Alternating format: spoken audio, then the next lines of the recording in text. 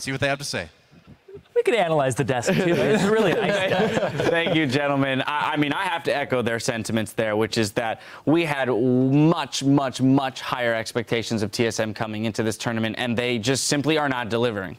Yeah, I especially had much higher expectations of TSM, apparently, because that wasn't a great showing. And a lot of it has to go, like, the obvious one is, like, throw Dyrus under the bus, but Turtle and Lustboy had a very poor showing in that game. Collectively, they were caught out in the jungle on the bottom side of the map specifically on 2-3 occasions. I understand that Lustboy was trying to save Santorin, who was also just doing his best, I'm going to call it his best wolf impersonation, and just roaming around the map randomly, but that was a very sloppy game. Yeah, I feel like Santorin and Lustboy's synergy that game was really off. Santorin was walking up to lanterns that were about 5 feet away from him, or 5 Teemos away. He was body slamming into the lantern for the gank, and the gank was so telegraphed. When you throw a lantern behind you in the middle of the lane and then walk forward and flash forward, you know it's coming. Like, that was so predictable. A curious thing about this game for me, as an avid Rek'Sai player, is the fact that they pick Rek'Sai so much. And why does Rek'Sai work against these tank junglers? Well, she has innate sustain from her passive, which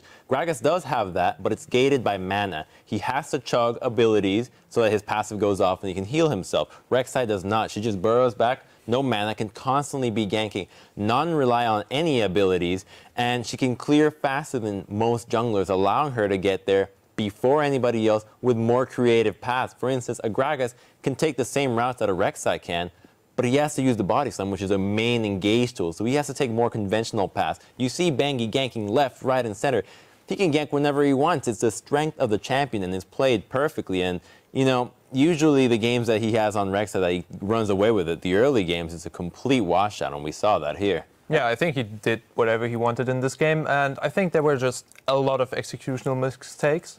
We see a top lane, Dyrus getting ganked early, what a great gank by Bengi, and also just getting baited in really, really hard, and that just snowballs over to the bottom side of the map. I think that Bjergsen actually did really well in the mid lane, and after 6, he was like 15, 20 CS ahead, and then there was just a lot of questionable play from TSM. Yeah, and I think that's twice that TSM shown that if they get behind in the early game, they make questionable decisions, because this is twice their stall has been completely fine. You're running...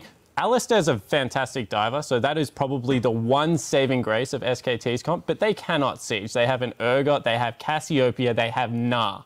And then everyone else is melee, so the Rek'Sai and the Alistair. So they can dive extremely well if they're ahead. But you have Gragas, you have Ziggs on the other side. They should have been able to stall that out if it was only Dyrus that fell behind. That's why I'm a little bit more upset with the bottom side of the map, because that game was salvageable until they started invading and doing really crazy things. I want to jump in here real quick. We've thrown a decent amount of shade towards TSM for their performance so far. I do want to hop over to SKT, because although, you know, they may not have been up against the best performance of TSM, they did play it well in that they camped that top lane on Dyrus, and then they systematically dismantled all of TSM. I mean, their pressure played a big role in TSM making incorrect decisions. My favorite part about the entire game, I'd have to say, is the draft where it began with the first pick Urgot and the Lulu ban. You know, SKT is known for playing a lot of Lulu, and so is TSM. And we were thinking to ourselves, oh, TSM has to ban Lulu. You can't give this champion away to Faker. What do? They ban it themselves. So when you think you have them figured out, nah, they just throw something else at you. But another interesting thing was that they locked in the Urgot first and then followed it up with the Rek'Sai Gnar. So triple physical composition already. That's a very obvious Urgot to the AD carry position. The only possible pick that you can make to have your team comp make any sense would be a Corki and an Annie, any magic damage. But TSM had locked in the Hecarim and the Gragas. Full on tech, you're going to get outscaled. I think TSM could have taken advantage of the situation, recognized it's 100% the Urgot going bottom lane, pick a stronger lane into the Urgot, and try to punish it a little bit more than what they did. Yeah, I definitely agree. I think the only other thing you can point out is that they just rotate around the map much quicker than anyone.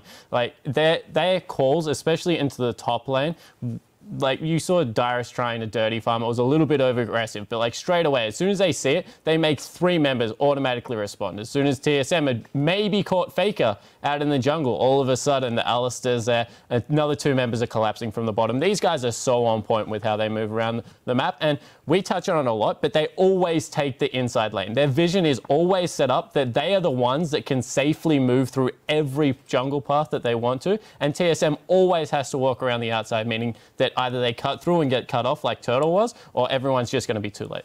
Well, and there you have it. Those are our 8 games of the day. Let's take a quick look at the group stage standings. In first place after a perfect day 1 performance is the LCK's SK Telecom T1. Behind them in second is the LMS's AHQ Esports. Tied in the number 3 spot at 1-1 is China's Edward Gaming and Europe's Fnatic. And rounding out the table in 5th and 6th are the NALCS's Team Solomid and international wildcard Besiktas Esports Club. So, gentlemen, I mean, this was not what we had expected. If you had asked us to, detail what the standings at the end of the day would be, it wasn't this. No, not at all. The fact that TSM came out with this type of performance is really a little disheartening, especially on home turf as well. That was something that I was not expecting. That's the biggest upset here today, at least for me. I didn't vote for him, though. So. 0-3 on the day. Mighty impressive their spot. It's really impressive to get them right, but to get them all wrong. It's just as impressive, yeah. Really. The reverse prophet coming over. I feel like that. I think AHQ had a really strong showing. I really like their team, the style that they are playing. They're playing really aggressive. We saw a lot of kills and we saw a lot of crisp executions in those skirmishes. And that was something, I was looking forward in the beginning of the day where I say I want to see those surprises. We saw Cassiopeia top lane counterpick. Those was also a really great surprise. And I think everybody is like stepping up their game in strategical play from the teams we didn't expect would perform so well. What made me the happiest the entire day was that last game, the first minute, as a jungler, Bengi got a 4-man leash on red buff. Cassiopeia throws a Q out, Alistar helps it out, Urgot throws some more help. That's so nice. That's how he was able to get the gank on top. So guys, when you're playing solo queue, give your jungler a big fat leash. Yeah, who would have guessed it? The 4 junglers on the desk are all very excited. It throws off people's timers. They're like, he'll gank here at like 3 minutes, 10 seconds. It's like, no, he's three seconds early, and that actually really does affect things. All right, well, that's our 8 games of today. We've got a bunch more games tomorrow. When we come back, the matches will be starting off with China's Edward Gaming versus Europe's Fnatic. After that, Team Solomid will battle AHQ, followed by Edward Gaming returning to the Rift against Besiktas Esports Club.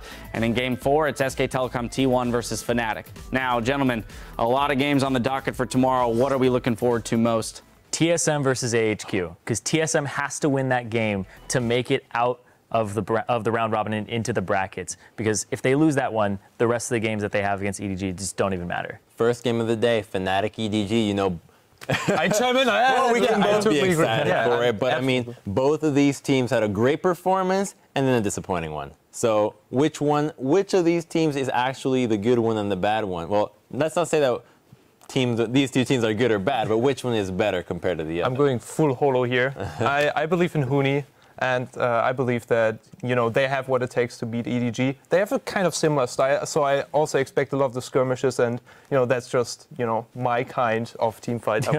Yeah, I think when you put the first 2 games together, you get, like, the whole picture, and that's what we're looking for here. I think that we're in a position now where we can kind of piece together exactly how it's going to work out, but TSM really needs to bounce back. I'm actually looking forward to their game, because if they can't piece it together, then there's a lot of questions to ask about the NA scene right now. Yep, I'm right there on that train with you guys. TSM versus AHQ tomorrow going to be very exciting with a lot on the line, so I expect them all to come out swinging. That does it for day 1 of the mid-season invitational. So for myself, the casters, and the entire live broadcast crew, thank you for watching, and we'll see you tomorrow. I just can't wait to kind of reevaluate